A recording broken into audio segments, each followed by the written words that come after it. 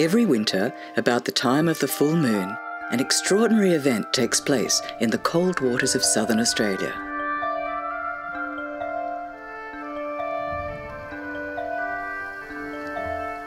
Thousands of spider crabs march into shallow water, gathering together in large groups to moult their shells.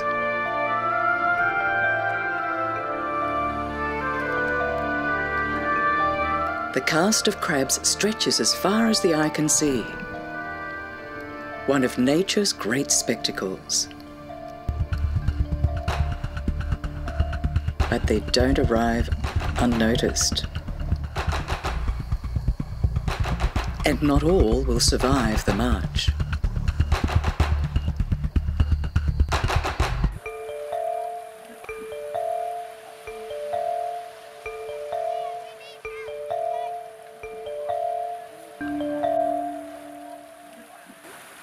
As crabs wash ashore, locals gather to view the spectacle.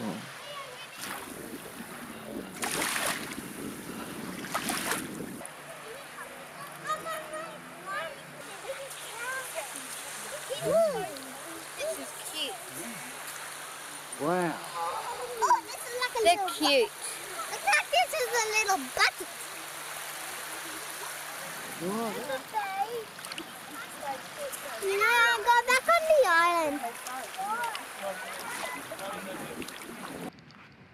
Marine naturalist Pang Quong has been coming here every winter for more than 4 decades to record the behaviour of these crabs. All right, we'll see you guys. Let me see you. Okay, mate. Apparently there's a crab or two out here. But from my experience, I've seen the spider crabs aggregate between late Christmas right through to June.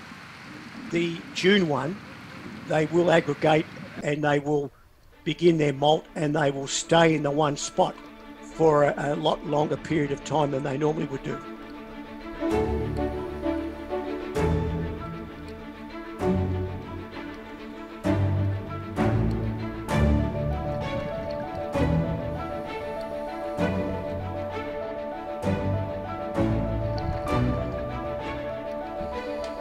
The arrival of the crabs attracts divers and predators.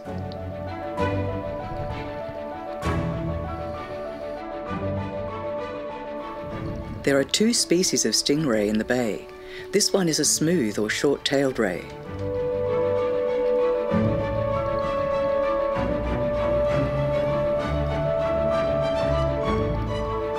There's safety in numbers, and the spider crabs gather in the shallows to moult their hard outer shell or carapace so they can grow bigger, protected by a new shell.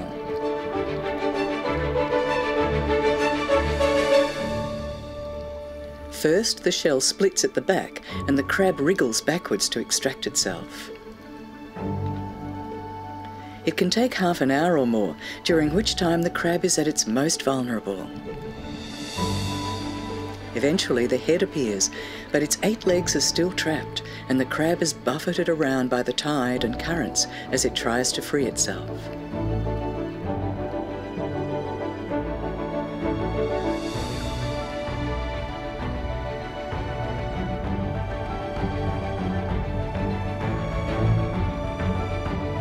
Finally, all of its legs are out.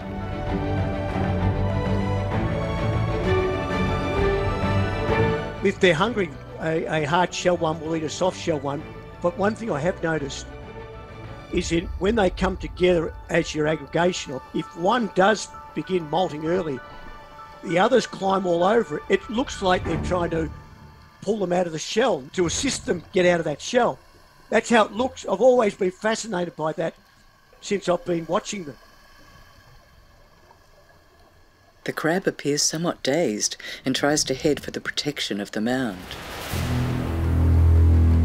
But the smooth rays are on the prowl and constantly check all the mounds for newly emerged crabs.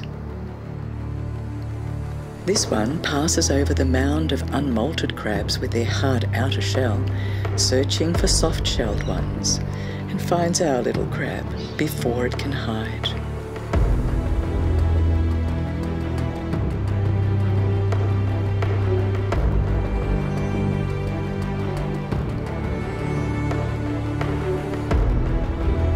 It's thought the crabs mass to increase the survival odds of individual crabs. It's not really known what triggers the moult, but early moulters are more often at risk as they stand out.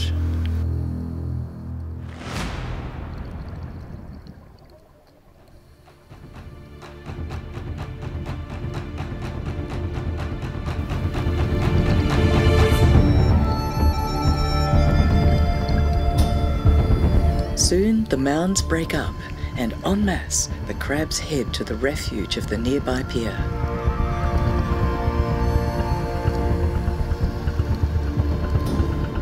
The raft stretches for hundreds of metres.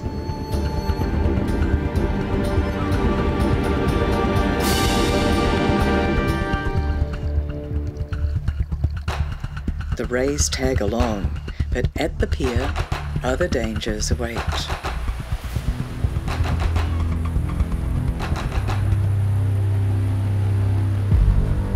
The cavalcade of crabs attracts fishermen.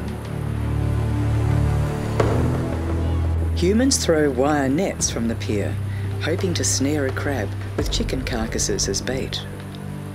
The crabs unwittingly run the gauntlet.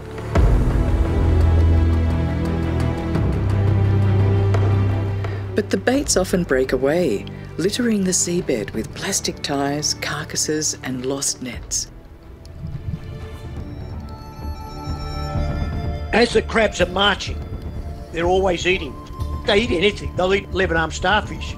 But their main role, I believe, is to actually keep weed growth under control. So they're chewing on anything they can eat. And even if they hit a jetty, they'll eat the sponges off the pylons.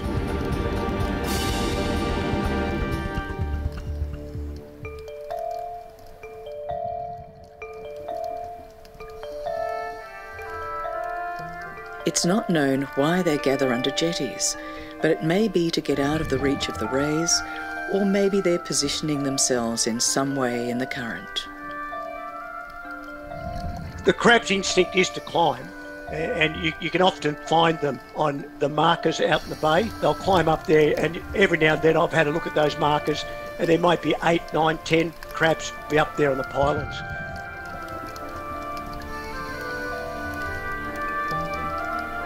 The rays that you'll see around jetties are basically resident rays, resident to Port Phillip Bay, but they will travel miles if they can smell food, and they'll be drawn in from all around the bay, and you can get 20 or 30 at least. After an hour or two, Pang emerges from the chilly 12-degree water to warm up before going back in. So, Pang, what's happening under the pier? They're actually, the spider crabs are starting to molt now, en masse. So pretty much 2 out of 3 are molting. And the stingrays are eating the poor buggers as they're coming out of the shells.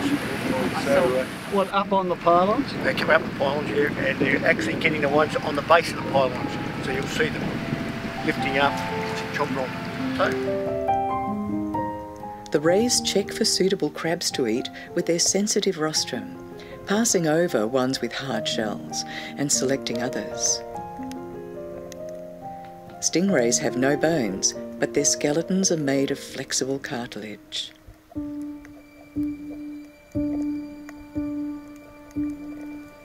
Their eyes are on top of their bodies and their mouths underneath, so they use smell and electroreceptors to find their prey.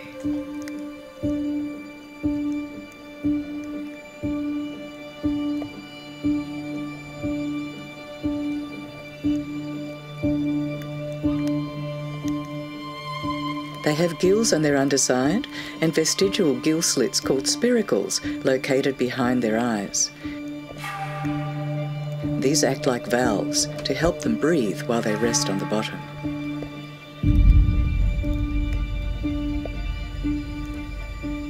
Instead of sucking sandy water in through their gills, spiracles pull clear water in, then force it out through the gills below.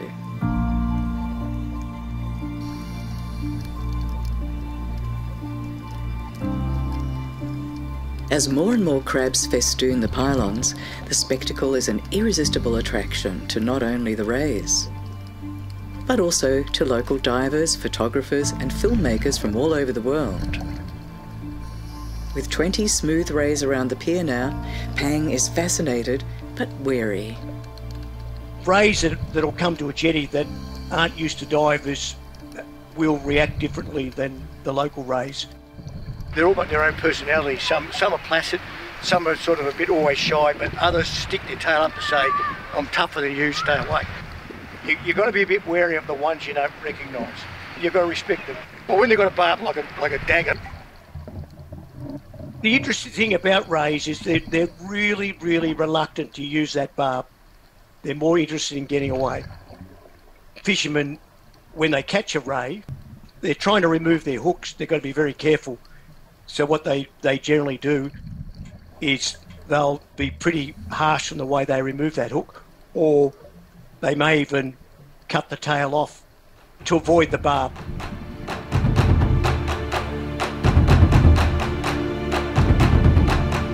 It's a week since the crabs arrived at the jetty, and stingrays are everywhere, gathered for the feast.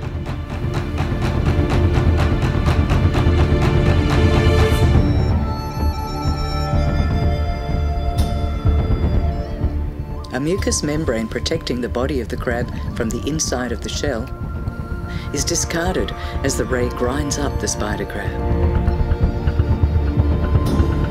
The ray's plate-like teeth are adapted to crushing prey.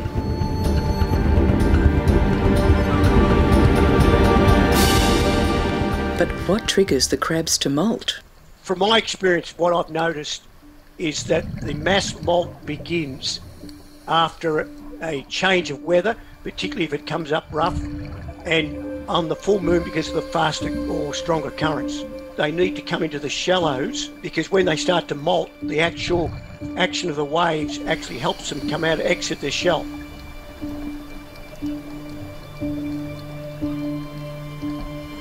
So as soon as the crab begins to molt, the back of the shell cracks, and then I think body fluids ooze out and the rays detect that the molt's about to begin and they just come and eat them.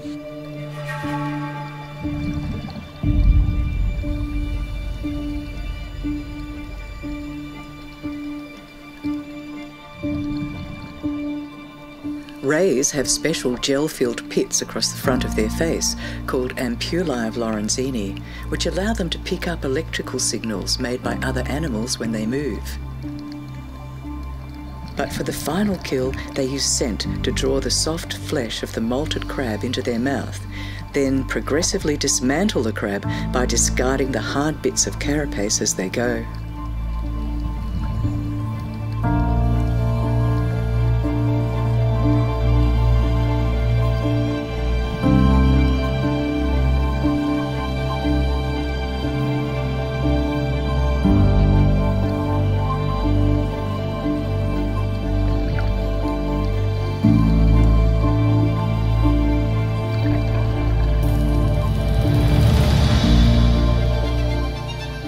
As they start mass molting, the rays can't keep up. They're so full of crabs that they're eating, and that now allows some to pop out of the shell and roll away and not get eaten because the rays are slowed down.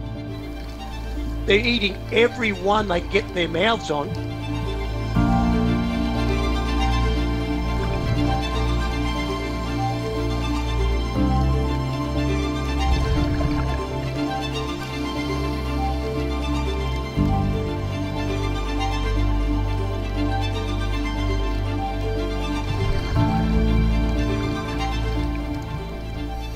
The smooth stingray is the largest of all stingrays in Australia.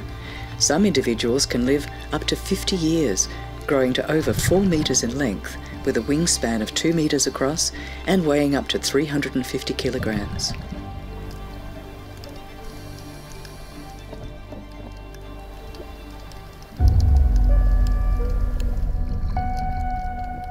As the days pass, the large red crabs dangling from the pylons, waiting for their shells to toughen up, are ones that have already molted. They have pumped their bodies with water and their new shells have hardened. These crabs are of no further interest to the rays. They're less vulnerable and finally safe.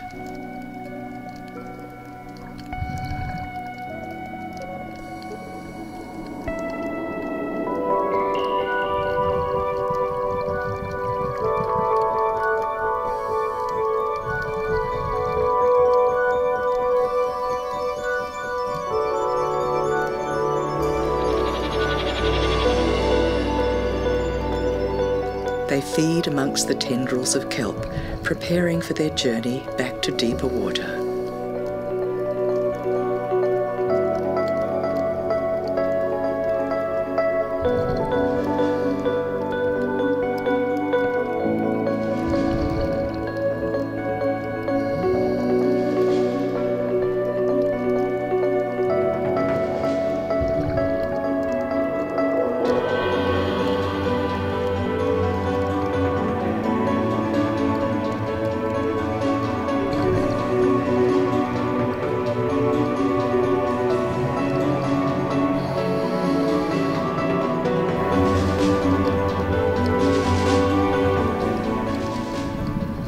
As the number of molting crabs decline, the frenzy of feeding rays continues, intent on getting the final pickings.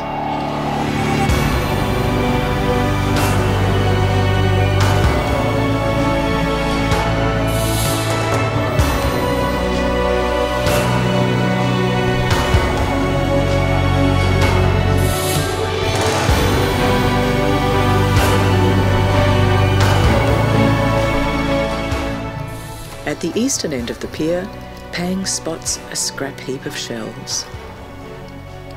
What we found was just outside the jetty was a sandy gully that had been created by years of current. And what was happening was the crabs that had molted or had been washed into this gully and piled up on each other. Then the rays came in and they started gorging on these crabs. The crabs couldn't get out of the gully, and there was just a big feast.